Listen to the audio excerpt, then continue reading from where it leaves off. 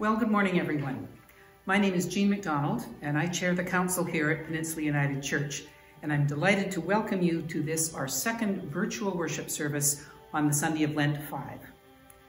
First, Bruce and Janice and I and Denice, except for us, we are all alone in the congregation, except that facing us as we stand at the table is a wonderful picture that was taken on Pentecost in 2018 of all the congregation dressed in red. As we don't have a proper bulletin this morning, I'd like to just draw your attention to some of the items that turn up in our weekly highlights document, which most of you get online. First of all, there's a reminder that we are celebrating communion in our worship this morning. So if you don't have a piece of bread and a cup handy, you might want to go get that now so that you are ready when the time comes. I hope that you read Janice's document or piece that was in this highlight bulletin this week.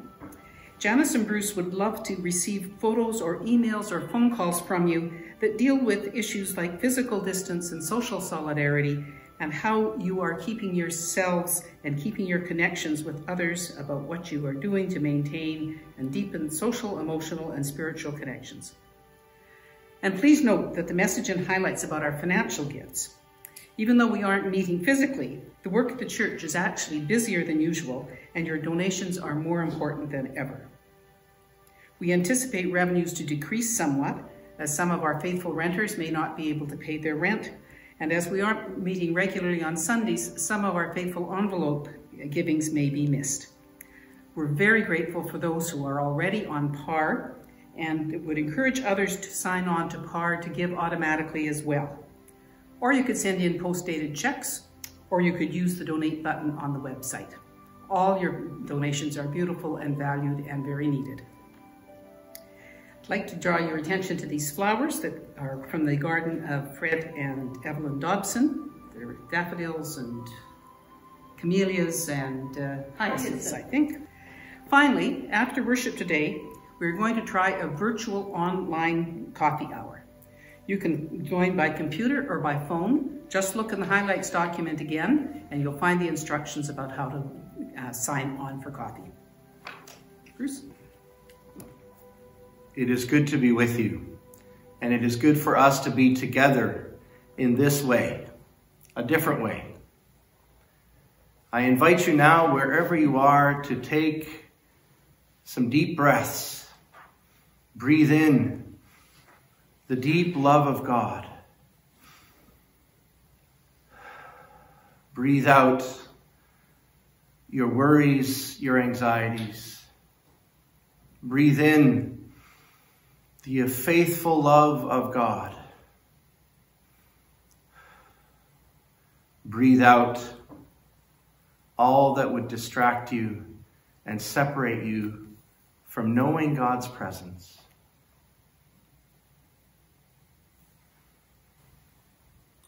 We light this candle as a visible sign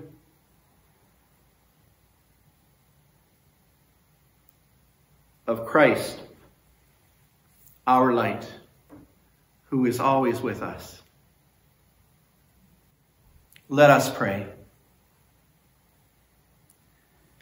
Keep us, good Lord, under the shadow of your mercy in this time of uncertainty and distress.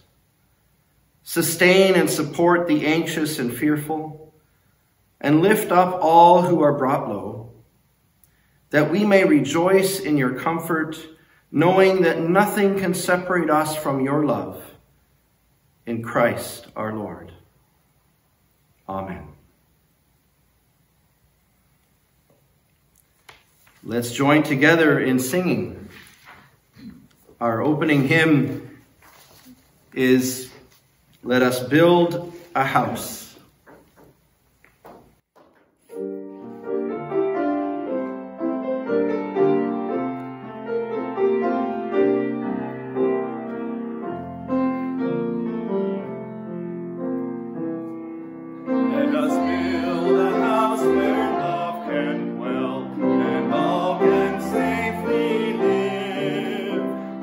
Place where saints and children tell how Lord's learned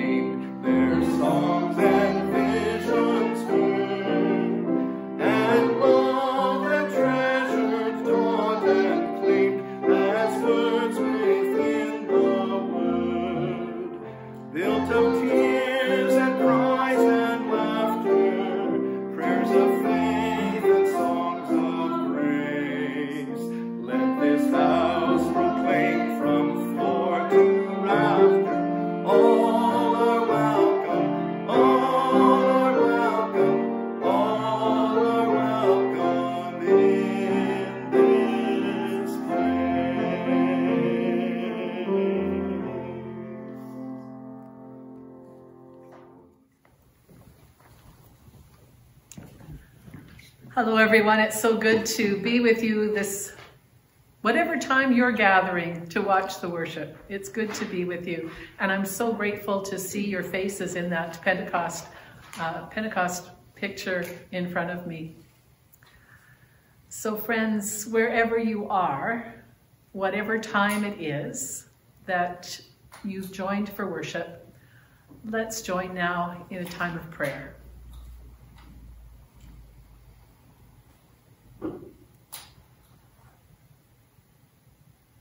O holy and loving God, we give thanks for this opportunity to worship together this day. Even though we can't be sitting and standing side by side or reaching out with hugs and handshakes, we can still experience your love, which knows no barriers. We're grateful that you are building a house where love can dwell. It is a house without walls, a home without barriers. It is indeed this whole world that you love, that is home to all of us. And so trusting in your love, which brings us home, we bring our prayers.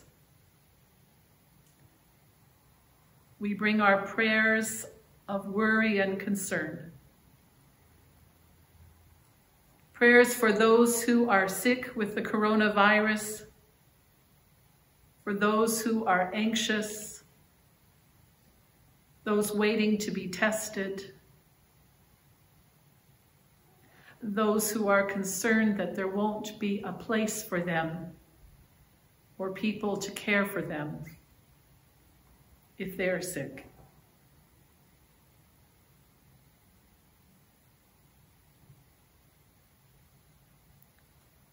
We pray for families who are grieving the death of loved ones.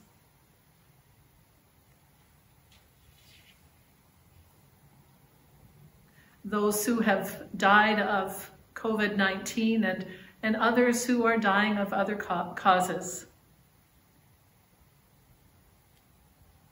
We remember the family of Dave Turnbull, who died this week.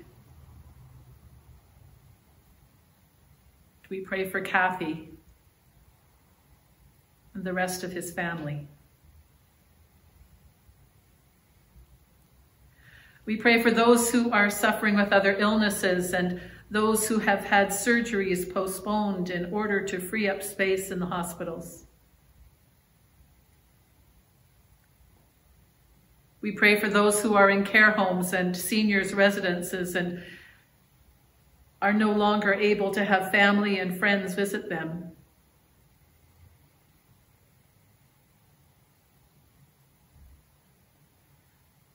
We pray for those in care homes in our own community where COVID-19 has found its way in. We pray for your peace, your comfort to be known. We pray for strength and patience for all who are on the front lines in those care homes.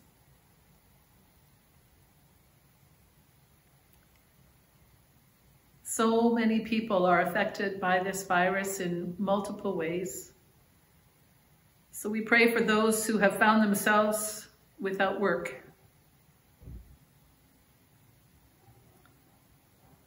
And those who are scrambling for childcare because schools have been closed.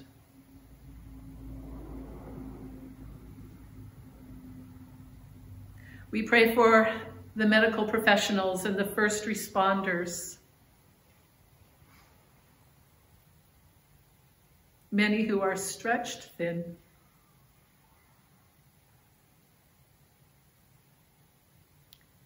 Give them strength.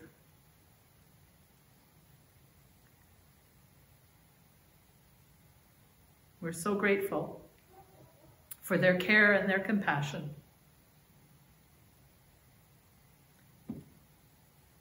We pray for the leaders of our country and our community who are working on our behalf during this crisis. We pray for our church leaders, for our moderator, Richard, for leaders within our region, for Trina Duncan, for Kathy Davies, for all the congregations of many denominations across the country who are seeking to share your love in these difficult, challenging times.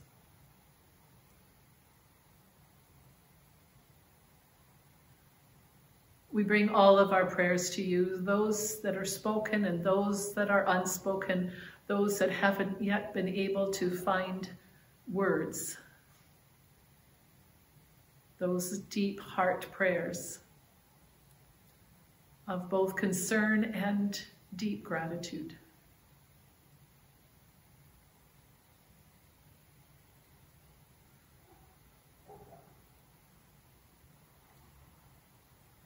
We offer all of these prayers in the name of Jesus,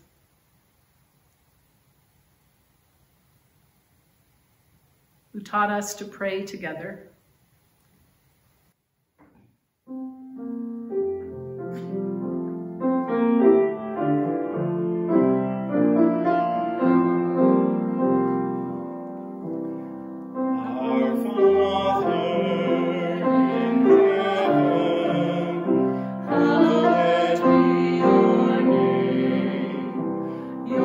Kingdom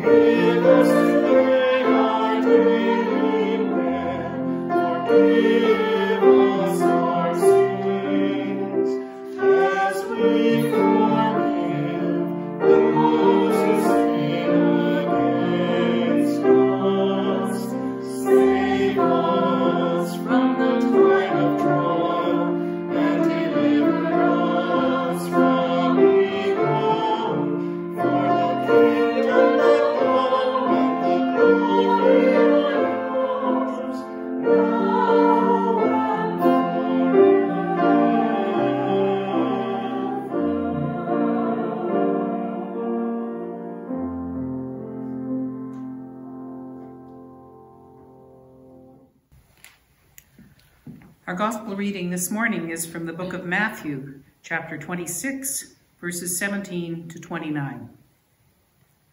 Now, on the first day of unleavened bread, the disciples came to Jesus to say, "Where do you want us to make the preparations for you to eat the Passover?" He said, "Go into the city to a certain man and say to him, 'The teacher says, my time is near. I will keep the Passover at your house with my disciples.'" So the disciples did as Jesus had told them and prepared the Passover meal. When it was evening, he took his place with the 12. And while they were eating, he said, "Truly, I tell you, one of you will betray me." And they became greatly distressed and began to say to him one after another, "Surely not I, Lord." He answered, "The one who has dipped his hand into the bowl with me will betray me. The Son of Man goes as it is written of him, but woe to that one by whom the Son of Man is betrayed. It would have been better for that one not to have been born." Judas, who betrayed him, said, "Surely not I, Rabbi." He replied, "You have said so." While they were eating, Jesus took a loaf of bread, and after blessing it, he broke it and gave it to the disciples and said, "Take, eat. This is my body." Then he took a cup, and after giving thanks, he gave it to them, saying, "Drink from this, all of you, for this is my blood of the covenant, which is poured out for many for the forgiveness of sins. I tell you, I will never again drink of this fruit of the vine until that day when I drink it new with you in my Father's kingdom." Hear what the Spirit is saying to the church. Thanks be to God.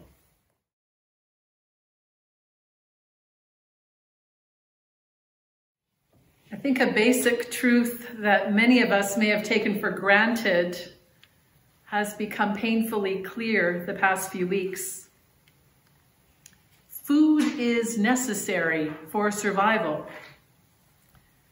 It almost seems ridiculous to say that. But this current pandemic that we're in has caused panic buying and hoarding, and it's so sad to go into the stores and see these row upon row of empty shelves. We need food to survive, but we don't just need food for our bodies. Eating is a primary way that we connect with other people and a way that we create community. And many of us are grieving the loss of these opportunities because eating together provides fuel for our relationships.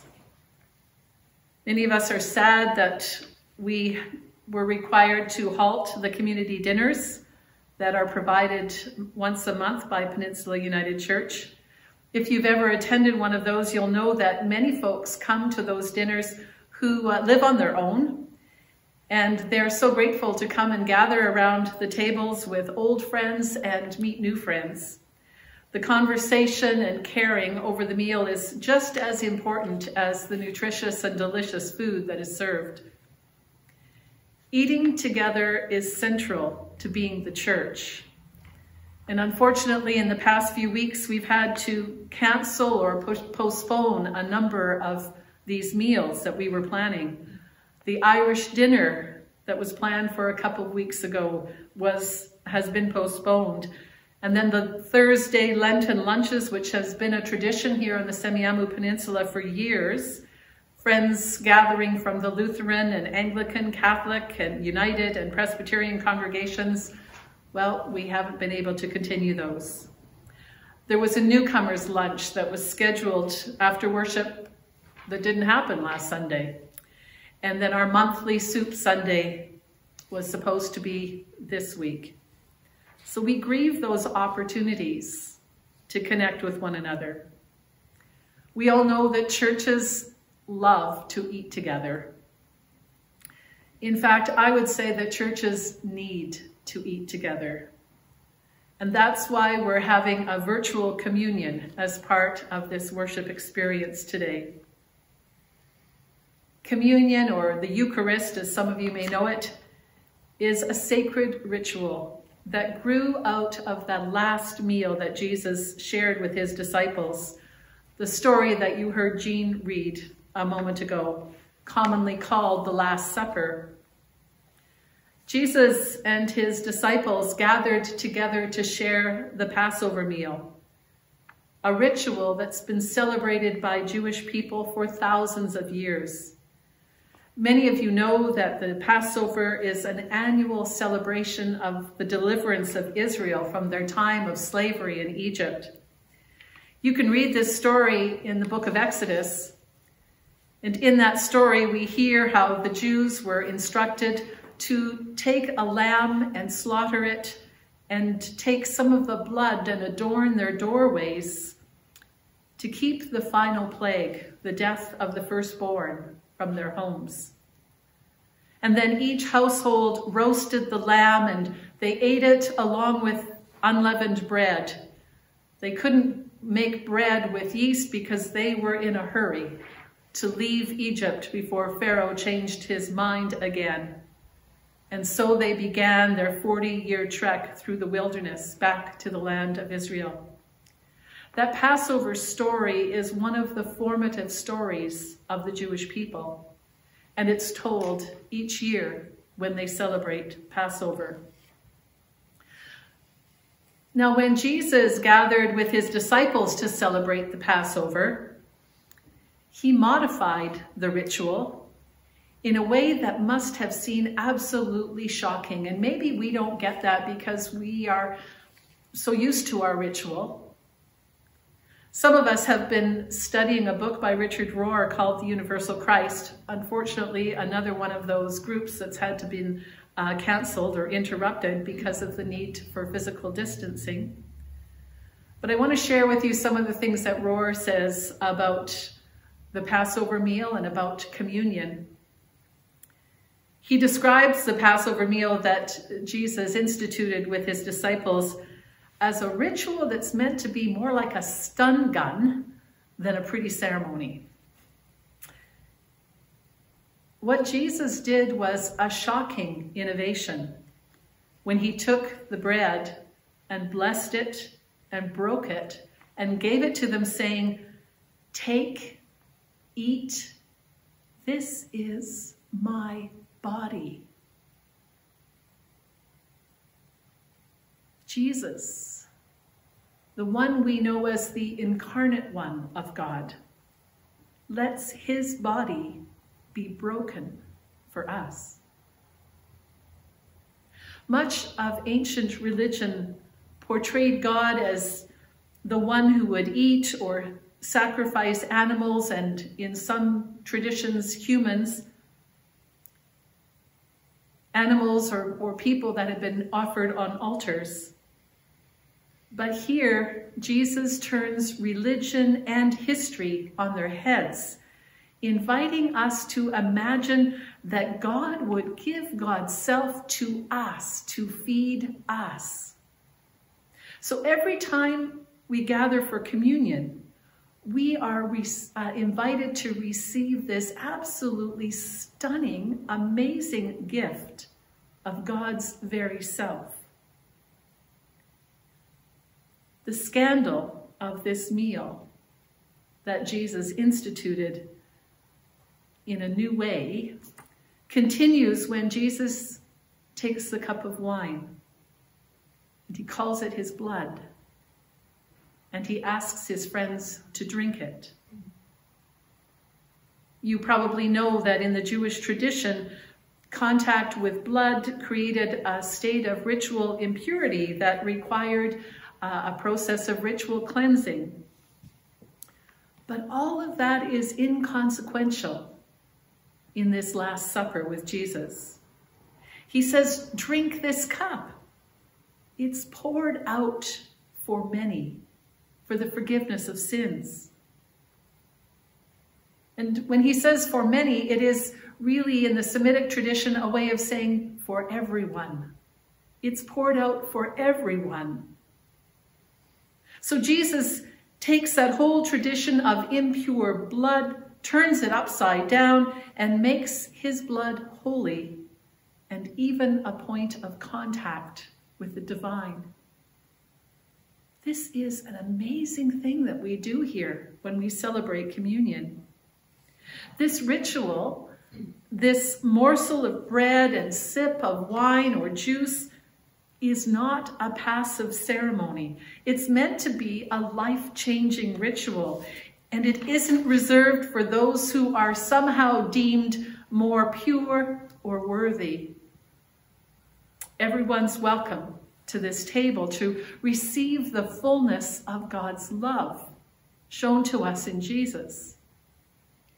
Did you notice in our text that Judas wasn't excused from the table when Jesus announced that one of them would betray him? Judas ate and drank along with the rest of them. He probably needed it more than the rest of them. And then just after the text that Jean read, in verse 31, when Jesus and the disciples were on their way to the Mount of Olives, Jesus said, "You will all become deserters because of me this night." You will all become deserters. In Matthew's gospel, Jesus knows that his time is near. He's aware of the plans against him, and he knows that the only way to transform the betrayal, the desertion, and even the cruel death on the cross is to pour out his love. And so he offers his wholehearted love, his holy self, to each one of us in the bread and the cup. This is no mere pretty ceremony. This is the meal that recognizes the suffering of Jesus and the suffering of millions in the world. It's a meal that takes us from our head to our heart. Richard Rohr says, in this meal, we move beyond mere words or rational thought, and we go to that place where we don't talk about the mystery anymore. We begin to chew on it. Isn't that shocking? Jesus doesn't say, think about this, or stare at this, or even worship this. He says, eat this. And we must keep eating and drinking the mystery until one day it finally dawns on us in an undefended moment. My God, I really am what I eat. I also am the body of Christ. That's the incredible revelation that comes to us in communion. We are the body of Christ, each one of us, and we are living the kingdom of God right here, right now, as we love, as we share, and as we care for the world, for everyone. What that looks like is going to be different for each one of you, how you love and care and share. I want to tell you a story, though, about a friend of mine told me this week. Nancy and Rick are friends in Sechelt. And Nancy, if you're watching, forgive me, I forgot to ask you if I could use this story, but I know you're generous, so here it goes. Nancy and Rick had been down in Mexico for the last 2.5 months, and thankfully they made it home to Sechelt last week and are in this time of self-isolation. Maybe 2 or 3 days after being home, there was a knock on the door, and Nancy went and opened the door, and the neighbor was standing the appropriate 6 to 8 feet away. And he said, we don't get to see each other very much because, I'm working in Vancouver, but now I'm working at home, and so I'm here more. And I have more time, and I thought I needed to take up a hobby. So I've decided to bake bread. And there on the doorstep, he'd left a beautiful loaf of freshly baked bread for his neighbor. A sign of love, a sign of caring, a sign of the body of Christ. Whether we use those words or not, it is the body of Christ, broken, shared for each one of us. Thanks be to God. Amen. Before we celebrate communion together, it's time for us to practice another important spiritual practice, and that is the practice of giving. Giving is how we respond to God's generous love. So thank you for all of you who have made your offerings to Peninsula United Church through the pre-authorized remittance or PAR, through your post-dated checks, or whatever means. Your generous gifts and your loving actions help us all to grow in God's love and to share God's love in the world. Let's join in singing together as we give thanks to God and give thanks for the privilege of being able to share our gifts in God's world. We'll sing number 218 in Voices United, We Praise You, O God.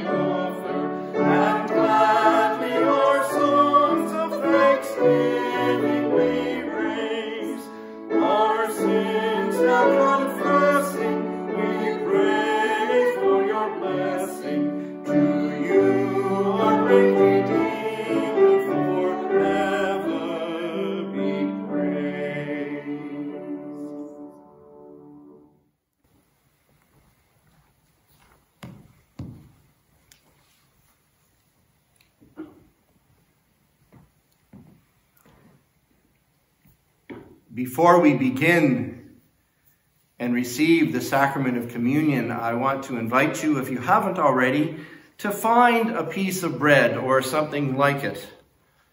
Just whatever you have with you at home. And some juice or wine or even water, whatever you have is fine. So if you need to, pause the video and grab it. And then we'll be ready to begin so that we can receive and share in this mysterious and wondrous gift given to us by Christ. Let us join together then as we pray our thanksgiving. God is with us. We are not alone. Lift up your hearts. We lift our hearts to God. Let us give thanks to God. It is good to give God thanks and praise.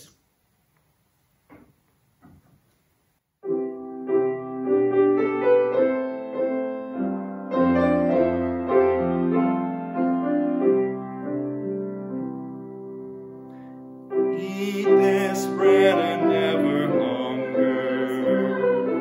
Drink this cup and never thirst.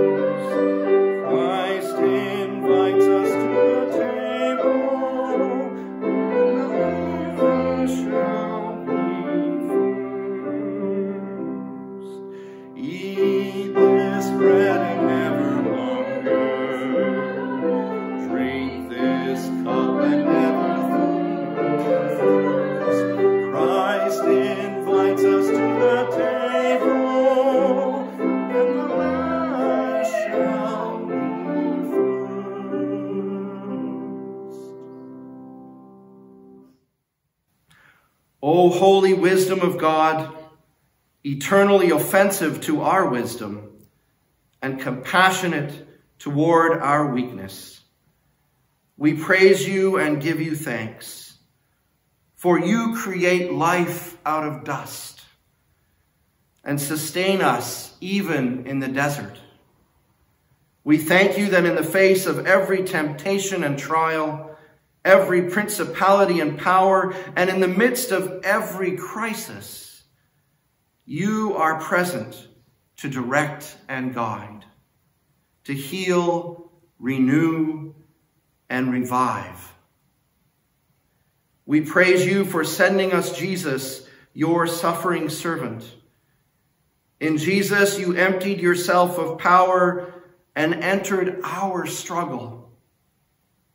Taking on our unprotected flesh, you opened your arms wide upon the cross, becoming scandal for our sake, that you might sanctify even the grave to be a bed of hope to your people.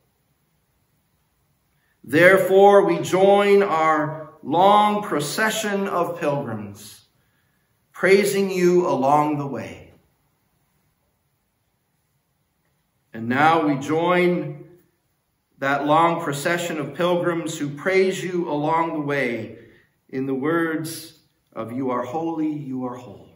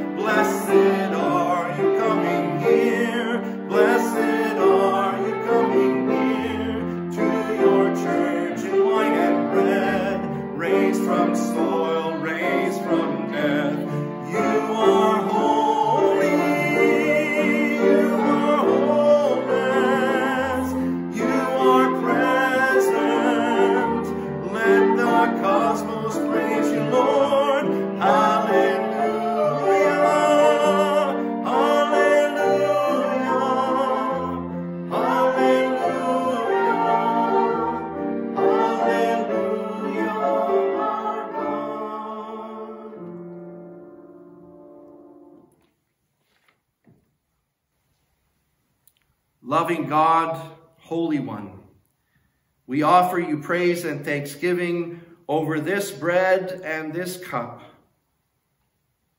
because in Jesus Christ, your only Son, you have joined yourself forever to us, uniting heaven and earth.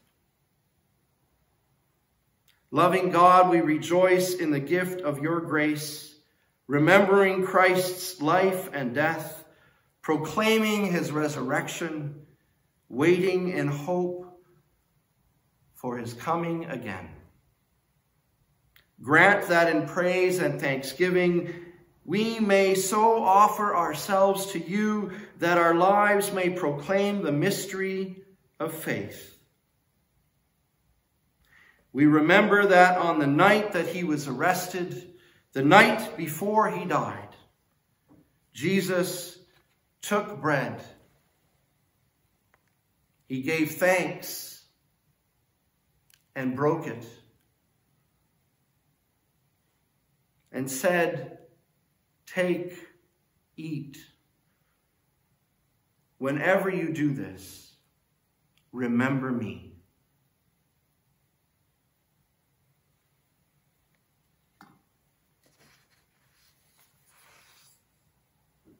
After supper, he took the cup.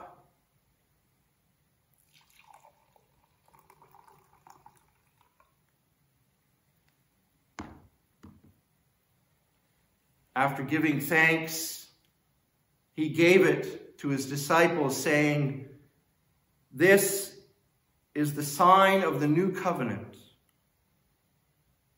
Remember me." remembering your boundless love for us in Jesus Christ, O God, we offer you our praise as we proclaim the mystery of faith. Christ has died. Christ is risen. Christ will come again. God of grace, send your Holy Spirit upon these gifts, the gifts that each one of us has before us, that all who share in this bread and cup may be, wherever we are, the body of Christ, light and life, healing and love in the world. In this hope and as your people, we give you all praise now and forever. Amen.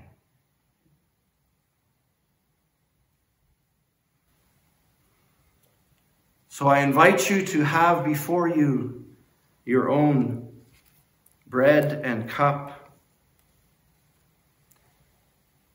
and know that these are the gifts of God for the people of God. Thanks be to God.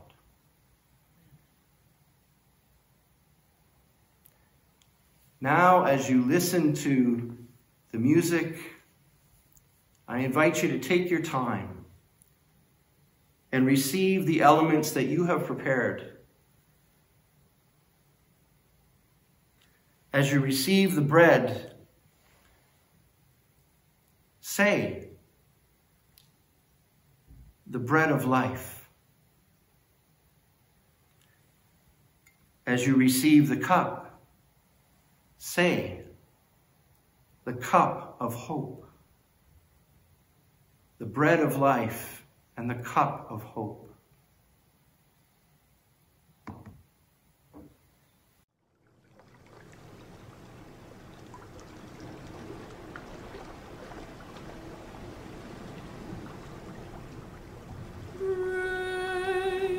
The bread of life.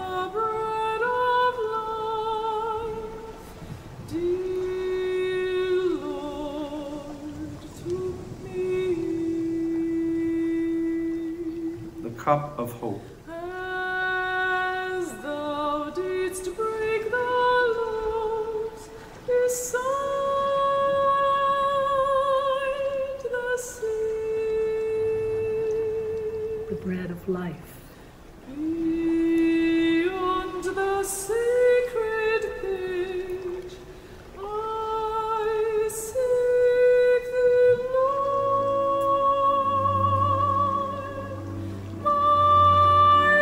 The cup of hope. Pants for thee, O live The bread of life.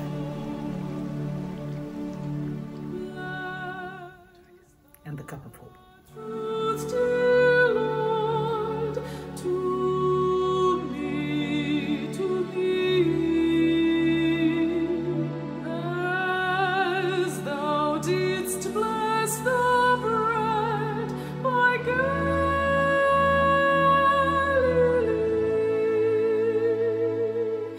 then shall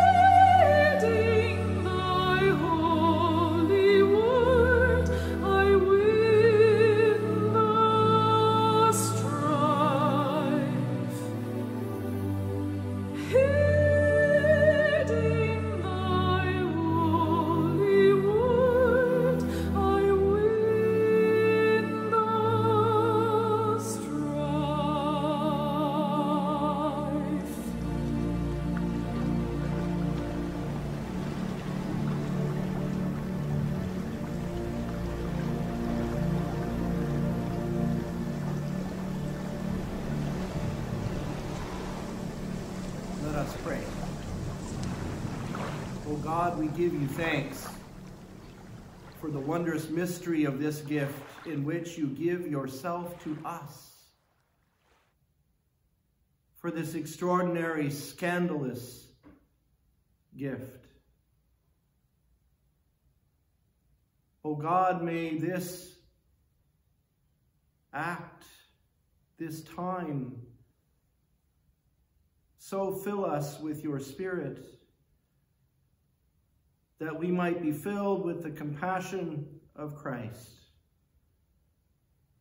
who gave himself, body and soul, so that all might know life and live abundantly.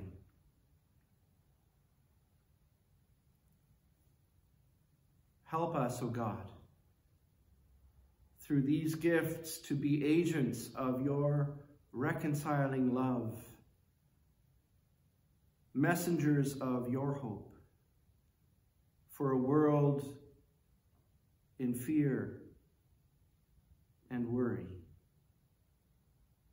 May we, in some ways, large and small, be agents of your healing love. For we pray in Christ's name. Amen.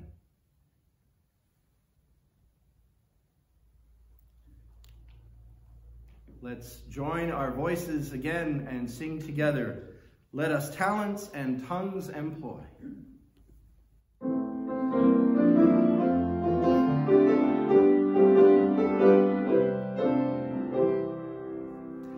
Let us talents and tongues employ, reaching out with a shout of joy. Bread is broken, the wine is poured, Christ is spoken and seen and heard. Jesus lives again, earth can breathe again, pass the word around, loaves abound. Jesus lives again, earth can breathe again, pass the word around, loaves abound. Christ is able to make us one, at the table he sets the tone, teaching people to live to bless, God in word and in deed express. Jesus lives again, earth can breathe again, pass the word around, loaves abound. Jesus lives again, earth can breathe again, pass the word around, loaves abound. Jesus calls us in, sends us out, bearing fruit in a world of doubt, gives us love to tell, bread to share, God Emmanuel everywhere. Jesus lives again, earth can breathe again, pass the word around, loaves abound. Jesus lives again, earth can breathe again, pass the word around, loaves abound.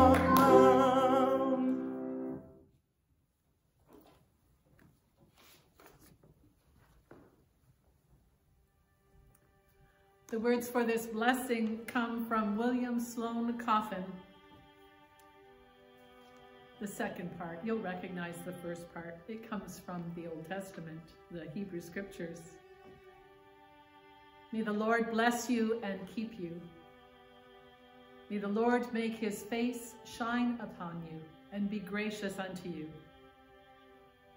May God give you grace to remember that the world is now too dangerous for anything but truth, and too small for anything but love. May God take your minds and think through them. May God take your lips and speak through them. May God take your hands and work through them. May God take your hearts and set them on fire. Amen. And now may the peace of Christ be with you. Bruce, may the peace of Christ, have those little fingers up. Yeah. May the peace of Christ be with you. Jean, may the peace of Christ be with you. May May the peace of Christ be with you.